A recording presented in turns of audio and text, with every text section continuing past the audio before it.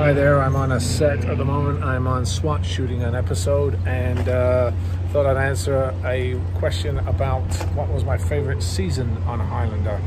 And I think that was season 4 or 5 because, you know, it had more depth to it. And SWAT, for instance, has done 5 seasons, and you get into a rhythm of it, and you kind of know what the lay of the land is. Some of the trucks going by here. We're shooting at an airport, so yeah, season 4 and 5, and I think the thing about that season was because so much happened in 4, you know, and 5 was really a culmination. You had the 100th episode, which I directed, and so that was kind of one of my favorite episodes to actually do.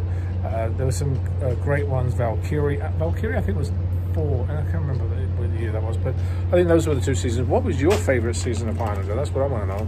And there'll be more information coming about SWAT shortly, so you know, check it out on our social media. Take care.